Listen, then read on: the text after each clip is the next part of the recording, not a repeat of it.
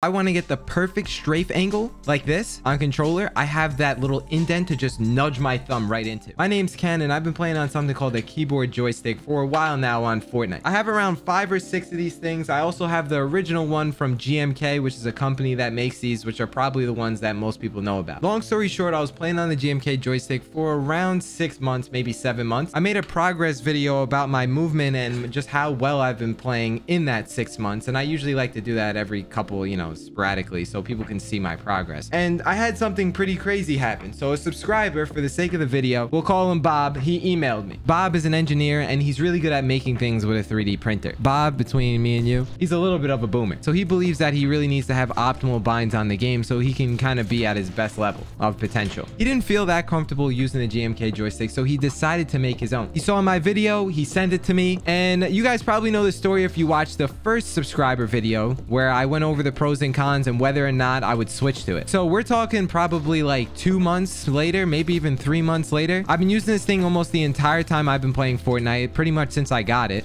And I decided that I'm fully switching to it. I know this intro is mad long, but it's so hard to tell a story on Fortnite while trying to play at the same time. But in this video, I'm going to go over the pros and cons of this joystick, and I'm going to talk to you about why I switched, show you what mine looks like, and help you guys understand why I moved from the GMK one to this one. Then hopefully I'm going to try my best in solo arena, and I'm going to get a W no matter what it takes. So I did the math the other day, and when it comes to playing on a keyboard joystick on Fortnite, I've been playing on things like this for 9 months. And I'm not even kidding when I say that I think one of the biggest things is how much it slides while you're actually playing the game. So Bob created this little piece of plastic that you rest your wrist pad on while you use the joystick, and it has a little piece of rubber on where it touches the keyboard, so it creates a little bit more friction. We've been through multiple versions of this joystick, and Bob probably sent me around, like, I don't even know, like 6 of them.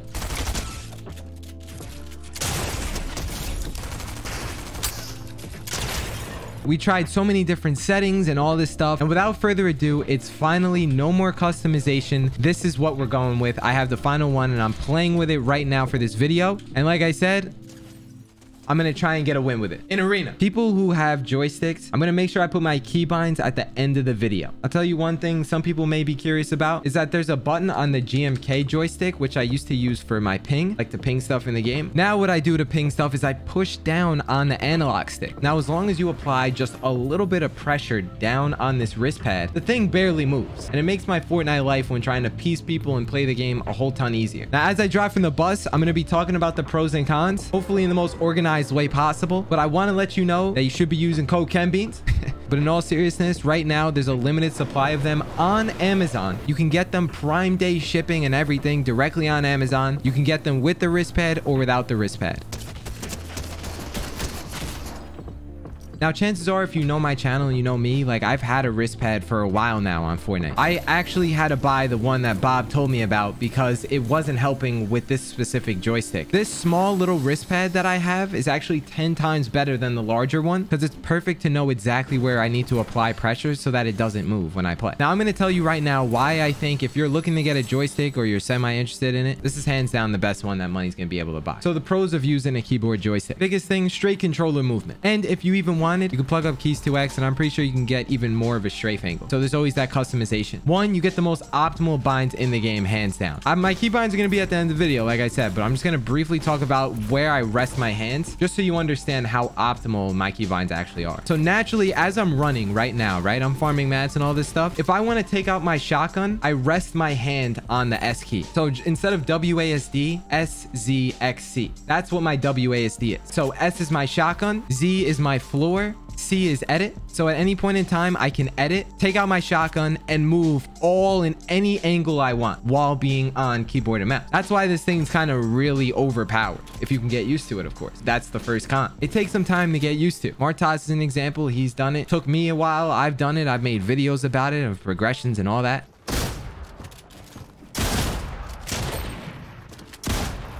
Oh, full piece. Oh my god, that AR took so long to shoot. I think it's gonna really separate me and anyone else who uses a joystick. Not only does it make Fortnite a little easier to play, if you happen to make earnings with the joystick, you're gonna be known as one of the only players to actually do so. So if I end up making it playing comp, I feel like it would be a lot easier for people to notice me, especially since I was like one of the first ones to actually use it in competitive.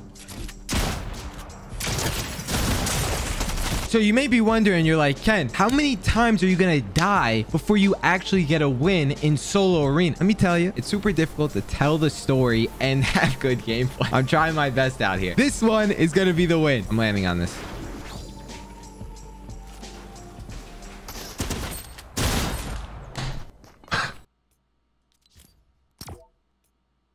Posy vibes, posy vibes. In times like this, I know you can't hear the audio, but tell me this isn't the coolest thing you've ever seen. Let me stop. Yes. We got a crack for once.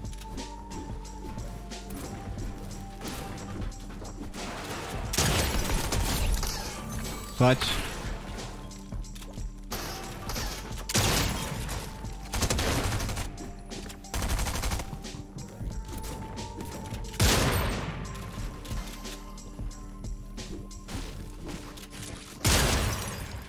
Oh, wow. That was such a heavy pump.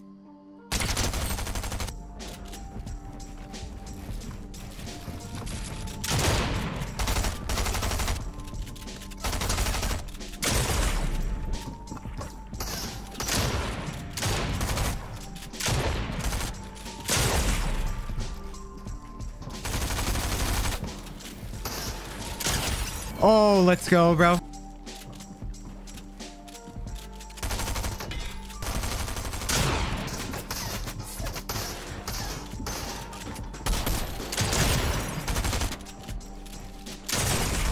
So I ended up taking a little break. You're never going to believe the story that happened to me during this like 2 hours. So as you can see, here's the first game that I played today. I died so many times in arena, mostly off spawn. Then I had 82, 81, 74, 81st. During that last game, I said, I'm done. I'm taking a break. I went to go get food and I got a flat tire. I got so mad in arena and then left. And then I got a flat tire.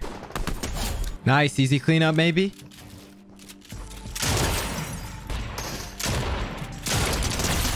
Nice, let's go. Had to get some points on the board. So yeah, the cool thing that I was trying to get at for so long, the earlier version of the joystick, the reason why Bob kind of redesigned it so many times is that this joystick actually has an indent on it. So what's cool about it is if I want to get the perfect strafe angle like this on controller, I have that little indent to just nudge my thumb right into. And it's not overbearing to where I think it's gonna like hinder my movement. If you didn't have this, then you'd just be like bot walking a lot. Cause you see, like, even though I have the joystick, like you could still bot walk. But if I just go right to that angle every time, like I'm never gonna bot walk. As you can see, I'm literally doing it right now.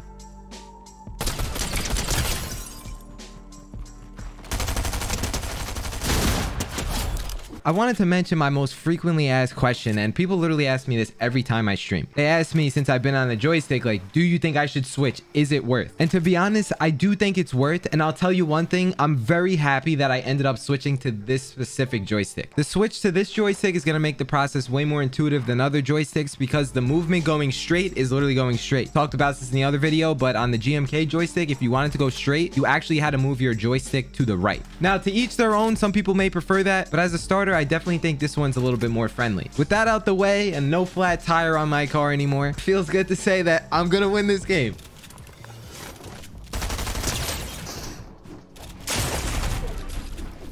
Scale of 1 to 10, how surprised are we? I decided that I'm switching it up. I'm gonna voice over the rest of the stuff I have to say while I be silent and clutch up this dub. As you watch this, I'm gonna talk about why I made my keybinds the way they are, so that way we have a general understanding about exactly what's going on here. I kept my binds the exact same from when I wasn't on a joystick. They're slightly different, but the thing that I talked to Martas about, what made this switch really easy for him, and if you plan to make this switch, just keep this in mind. He tried to keep his build binds mostly the same. If you have to relearn how to build again, that's probably the hardest part of Fortnite. All the other stuff is kind of just the little stuff. You'll get faster at learning how to do all the other stuff on Fortnite, but if you have to completely relearn how to do 90s and build again, that's the stuff that's going to be a little bit more challenging. That's the main thing. When Martas told me that, it just made so much sense. So I'm sure it would click with you guys as well. So I'm just going to kind of give you like a little background into like what's going on. Specifically, it's called the Maxxstick. That's the official name of this joystick. So I've been talking to Bob and whatnot, and he's been sending updates to me through Discord, but he has them posted on the website. so that if there's ever a firmware update, you could just go to the website and then just boom, you got it. Super simple. And the good thing about Bob, right, is that he also knows how to make YouTube videos. He doesn't have a channel or anything, but on the site, he puts together simple tutorials for you to follow to, like, once you get it, you know what to do and whatnot, so you're not lost. It's really not even that hard. Once you get it set up, you don't have to do anything ever again. What most people probably want to know is that if you don't have a PC or if you don't have a Windows PC, this Maxxstick device works with Mac and on console. Bob's words exactly is that it works on Mac and console by converting it to keyboard movement firmware, and that firmware update will be available on the Maxxstick website. Just so you know though, if you're on Mac or on console, it functions like a joystick, but it's not true controller movement. It's not the exact same like you're gonna see me using it in my gameplay. It's pretty much like you're using keyboard binds, but it's on a joystick. It's kind of weird, but it's also kind of cool at the same time. I don't prefer it though. Just so you're aware, the analog stick that it comes with, you can replace them if you knew how to. It's really not that difficult. I did it myself, but it's the same one that's on the Xbox controllers. It's a little bigger, and I personally liked it way more than the smaller version that was originally sent to me when Bob first made it. I don't use any attachments that go on top of the analog stick or anything like that. I've been using it straight up for months now, and I like it. Shout out to the homie Bob though. I mean, his real name's not even Bob, but he put the bean on my joystick. I appreciate that so much. It looks dope. You can get it with the wrist pad or without the wrist pad. I strongly recommend that you get this wrist pad. It's really sticky, and if it ever gets like too much dust on the bottom, you can always just use soap and wash it off, and it's sticky again. It's super good. It's small and doesn't take up any space on your desk. I have my own wrist pad. I ended up getting this one because it was better. It was more snug. And yeah, just some kind of positives that I thought I'd mention. The things that I like that we kind of did differently from when like the first version we had. When Bob made this joystick originally, he planned it so it's literally as close to the keyboard as humanly possible. Now, obviously all keyboards are different, but he somehow found a way to just nudge it right up to it. And when I told him that it was still kind of sliding, the next version that he sent to me, he put these like rubber pieces on the back of it. So it also creates more friction to the keyboard, and you got the friction between the wrist pad. So it practically literally like it doesn't move anywhere when you play. As long as you have pressure down with your wrist, it's not that bad. And I initially thought when I play video games, like I'm not putting a lot of pressure down on my wrist. So I thought like this idea wouldn't work. It turns out though, like whenever I'm doing something crazy or something that I think would just kind of move the joystick, that's when I'll try to apply more pressure than usual. I have like feather hands when I play on keyboard, and I feel like that helps me press keys better and faster, but I didn't have a problem adapting, and I honestly like the way it feels now. If you found out about this through me, do me a favor, use the affiliate link down below. It's a limited supply, so if you want to buy one, I'd probably recommend doing it sooner than later. But yeah, it's on Amazon, so you guys know how that is. It's super safe, and feel free to check it out for yourself. Everyone's been asking me to get their hands on one, so I figured I'd make this video to do so. So the last step in this process is my keybinds. Here they are right now. I always get asked like, why do I have such weird binds? It's because I have a joystick. You have to completely change everything around. Feel free to check it out. You know how nice Amazon is with their return policy. Don't forget to use my link down below, and I'll see you guys in the next video. Peace.